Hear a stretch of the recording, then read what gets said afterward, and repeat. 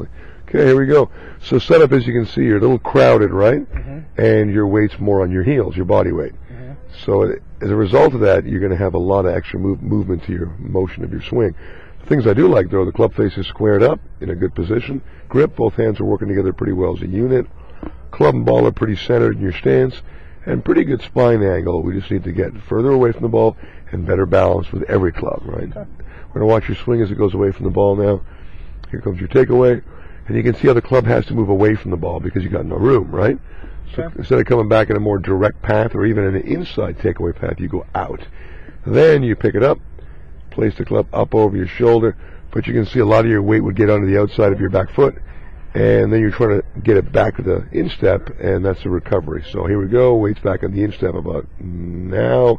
Then you drop your arms down, and you recover quite well in this swing to get the club onto the ball and hit it pretty straight.